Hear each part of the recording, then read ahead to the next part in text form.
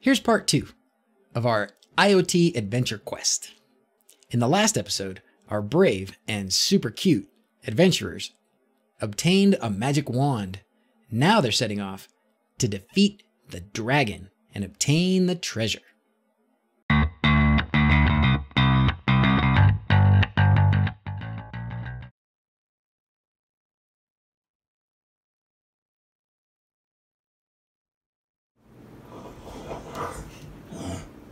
What was that?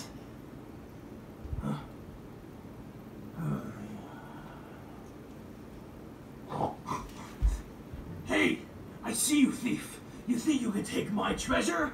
Taste my flames! Oh! Yes! Yes! Congratulations, you have defeated the dragon. You can now claim his treasure if you can open the chest. Well, my little adventurers definitely rolled an 18 on cuteness. Putting together the dragon was a lot of fun. I bought this design, had my good friend Blue Man Suit cut it out on his CNC router, painted all the parts, and put it together. And I'm a little biased here, but I gotta say, he looks good. Now the insides of the dragon, the parts that make him fun, consisted of these things: a D1mini, a PIR or motion sensor, some RGB LEDs, 2 reed switches. And I'm running the whole thing off the same power supply that I'm using for the WandBox. They'll be close enough together that I can do that. Just like I did with the WandBox, I'm going to use Tasmota on this D1mini. Since I did it in the last video, I'm not going to repeat it. But the process for getting Tasmota on the D1mini is pretty simple. You can check it out there. And just like I did with the WandBox, I put together a backlog command so that with one line in the Tasmota console or in Termite, you can set up everything that you need for Tasmota. Just remember, it still needs your Wi-Fi SSID and password and your MQTT broker information. This here diagram shows how all our dragon parts are connected. We're using the same power supply, so the gray wire shows that all the grounds are connected. The LEDs need power directly from the power supply. That's this bottom yellow wire. And they also need a data connection, which is the green wire that goes from D8 on the D1mini to the data pin on the LED strip. This big white box in the corner is the PIR or motion sensor. It's got a ground wire, a 3-volt wire, which is going to the 3-volt pin on the D1mini, and an output wire, that's the yellow wire, that goes to D2 on the D1mini.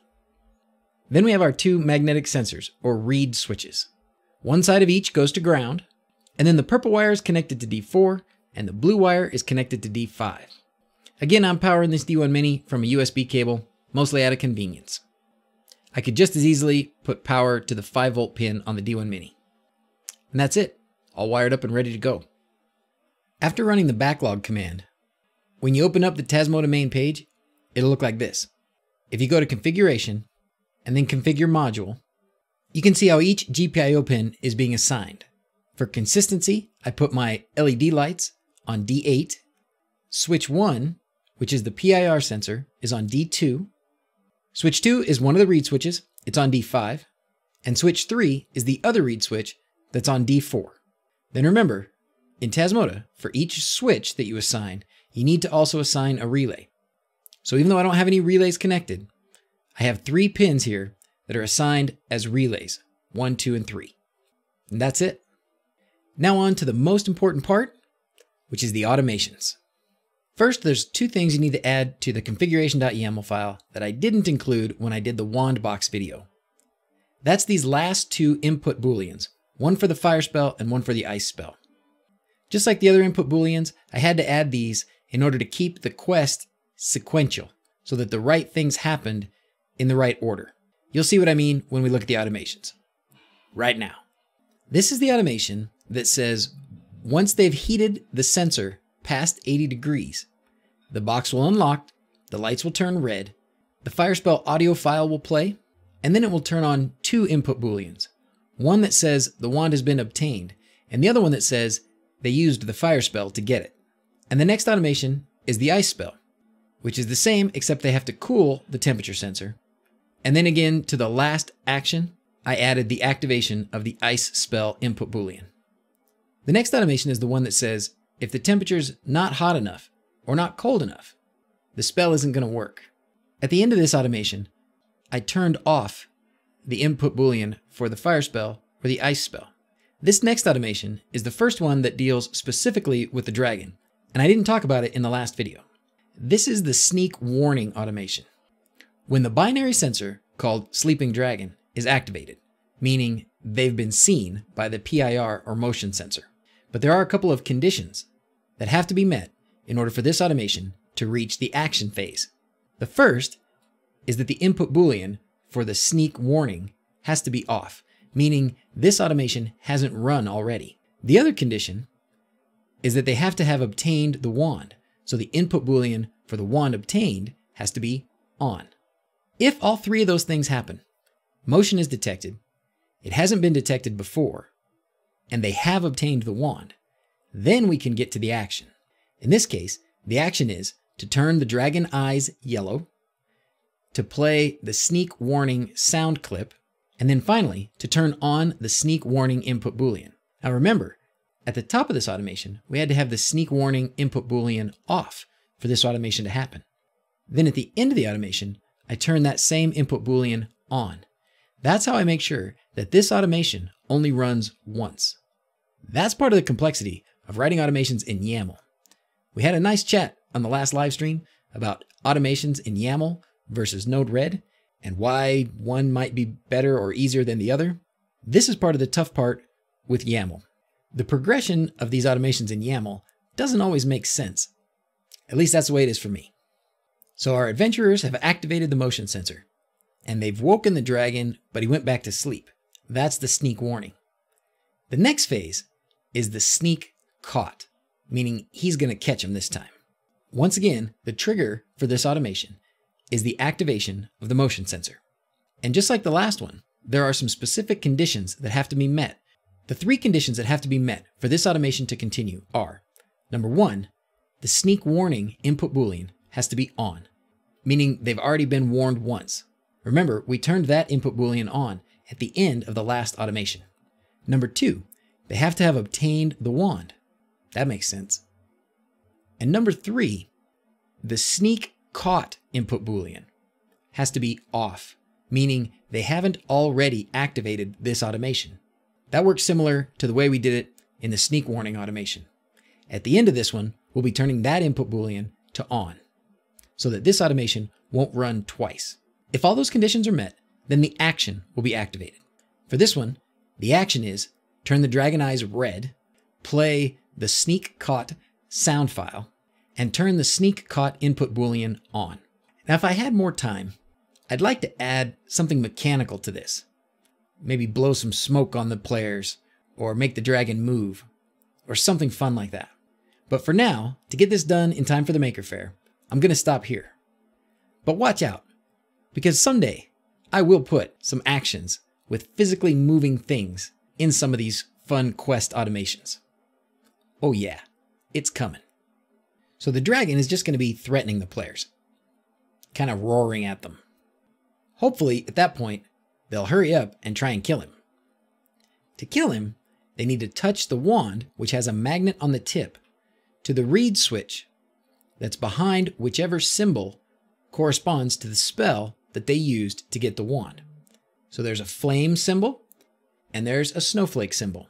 This next automation, the ice attack automation, is what happens when they touch the wand to the ice spell sensor, which is located behind the snowflake. So the trigger for this automation is that sensor, the ice spell sensor, going from off to on. And the conditions that have to be met are, number one, that they haven't already killed the dragon, which is the dragon down input boolean being set to off. And two, that the temperature sensor has to still be below the threshold, which in this case is 70 degrees Fahrenheit. Not really ice, but close enough. If those two things are true, then we start the action. If you're really paying close attention, you'll see that I had an audio file that I was calling that I didn't need to call. So I just took that out. That's an Easter egg. So now they've activated the ice attack by poking the dragon in the ice symbol, which is the snowflake. They've met the conditions of not having already defeated the dragon and of having a temperature on the sensor below 70 degrees. Now the action happens.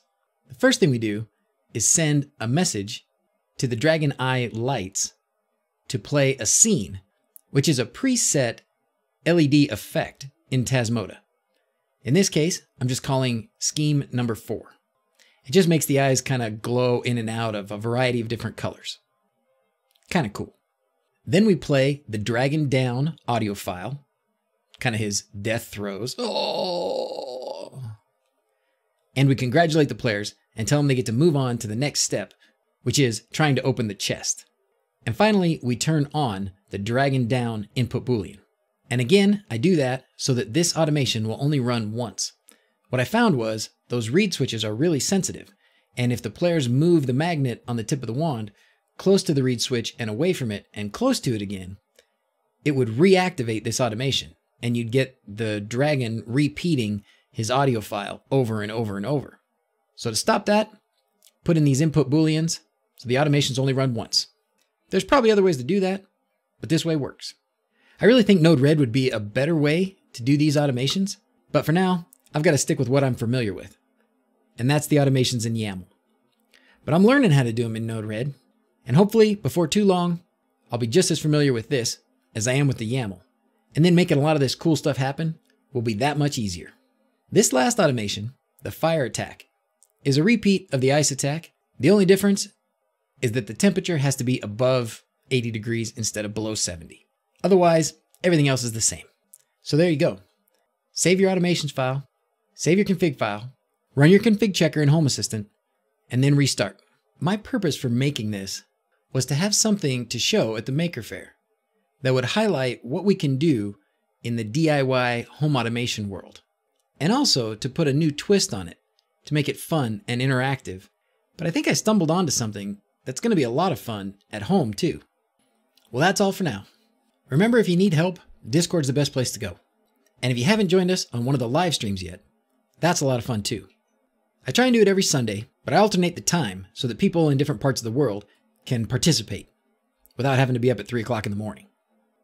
If you want to know when the next live stream's happening, make sure you subscribe and hit the little bell so it'll send you a notification anytime there's a new video or a live stream.